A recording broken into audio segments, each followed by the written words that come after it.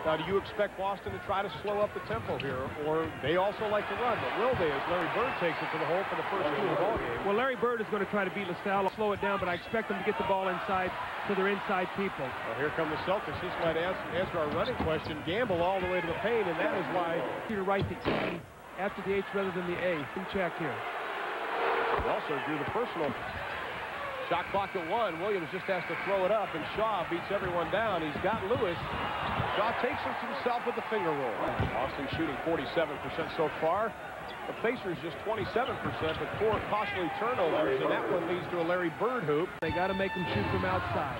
Person loses the handle, so Chuck Person, who had 39 the last game, only 2 so far.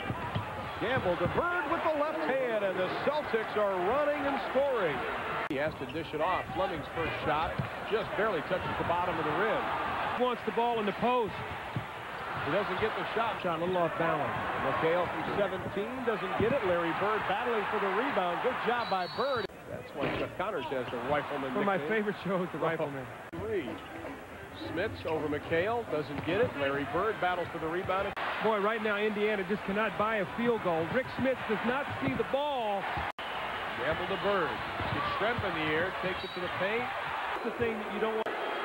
Now we've got a little electricity in. Still some time left. McHale with 3. He's got it. Wisely held it up. Bird the steal. Lewis to Larry Bird. He has Fleming trailing, but Larry with the slam. 10-point margin. Person inside doesn't get it, and nothing is going down for the Rifleman tonight.